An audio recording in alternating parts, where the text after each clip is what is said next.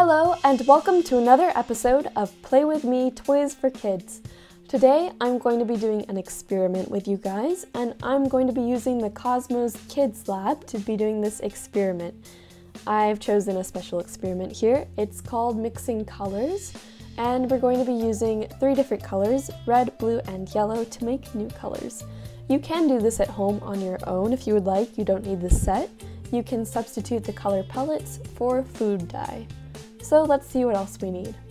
I'm going to be using 5 test tubes, but you can also substitute this for little cups, 3 color palettes, an eyedropper, a stand, a bigger cup, and 3 more cups. We're also going to need an old spoon and some water to do the mixing. So like I said, you can substitute all of this at home on your own if you don't have this kit. So let's go ahead and mix some colors and see what happens. I want you to think right now what you think is going to happen, and then later we'll see if you were right. So first off, I filled up the 3 cups with 50 milliliters of water. And then I filled up the test tubes with about half full of water. And then finally I have another container for water, and this is going to be used for cleaning out the eyedropper. I have an eyedropper, a spoon, and 3 color pellets. So first off, I'm just going to break each color pellet in half. I don't need all of them. And then I'm going to drop this into the first cup of water. This is red, and then I'm going to drop blue, and then finally yellow. Next up, I'm going to mix them with the spoon and make sure it's really mixed up well.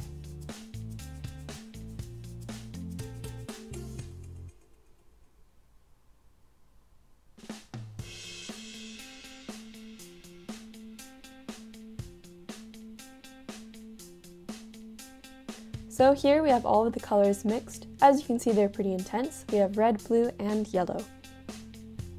So next up, we're going to need the eyedropper.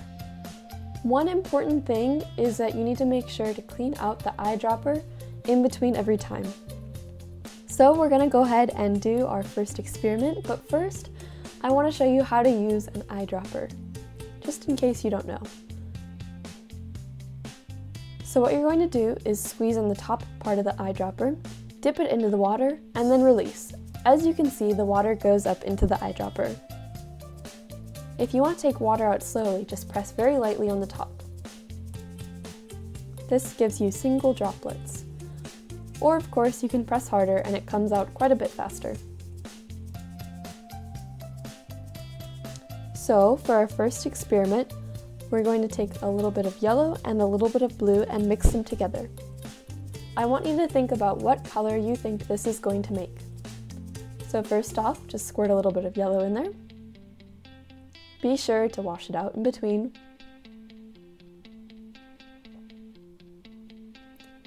And then some blue.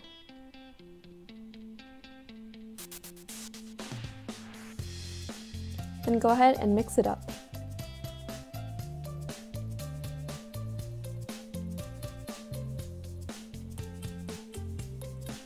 I'm not sure if you can tell yet.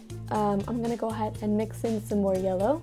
I think I have a little bit too much blue in there. So go ahead and clean it out. And then I'll just mix in some more yellow.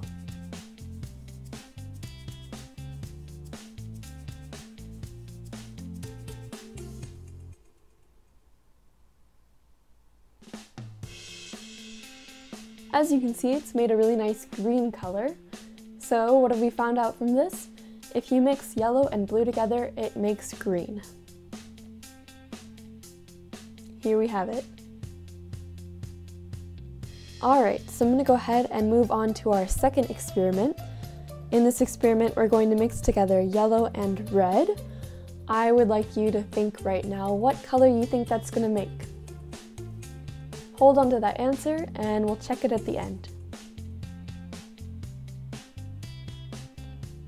So first off, I'm just going to take some yellow and mix it into the second test tube.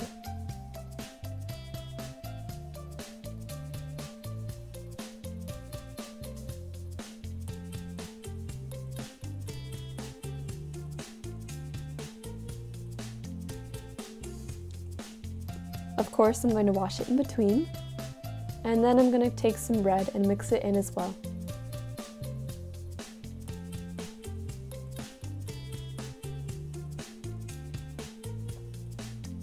Finally, we're going to mix this together. As you can see, it has made a very pretty orange color. So, red and yellow makes orange. Now, finally, we're going to be mixing red and blue together. Again, I want you to take a moment and think about what color this could make.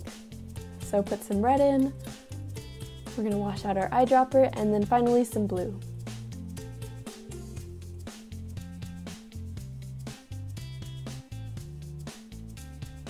Alright, go ahead and mix it up.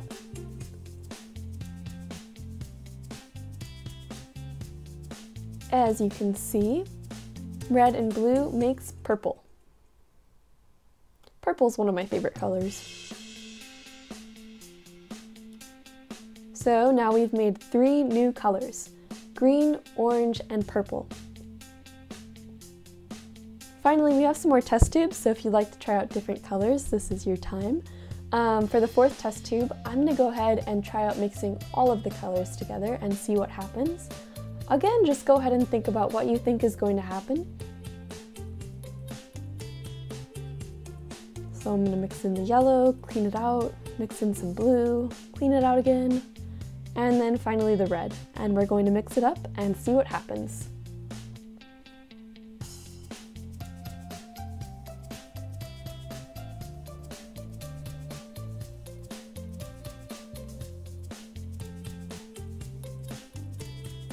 As you can see, this has made kind of a murky, dark brown color. It hasn't really made a distinctive new color, it's just sort of brown. So when you mix together all the colors, nothing really happens. Here in the instruction book, we can see what happens when you mix new colors together. And as you can see, it tells us the same thing. So what happens when you mix together primary colors together? Red and blue is going to get you violet or purple. Red and yellow is going to give us orange. And blue and yellow is going to give us green. So I don't know if you've heard about it, but this is the color wheel. The color wheel consists of the 3 primary colors, blue, yellow, and red. And then in between are going to come the colors that happens when you mix them together. So I don't have quite enough hands here, but I'm going to show you. Orange comes between yellow and red, green comes between yellow and blue, and then finally purple comes between red and blue. So this is the color wheel. I think this is a super fun experiment to do. You can do it at your home on your own using food dye or color palettes. For example, you could use the color palettes that you use when you dye Easter eggs, or if you have any food dye, you can use that as well. You can also do this in a little bit of a different way, maybe a little bit more artsy. You can use colored pencils. It doesn't work quite as well, but you can use colored pencils, yellow, blue, and red, and kind of overlap them to get the new colors. So I'm wondering, have you ever heard about primary colors or the color wheel? And if you have, or if you haven't, go ahead and write it in the comments below. And I want to know, how did you learn this? Where did you learn this? I think it's a really interesting thing because it's related both to science and to art. So I think this is an experiment that lots of different people could like. If you like this experiment, go ahead and give it a thumbs up down below. Be sure to comment, I'd love to hear all about what you think.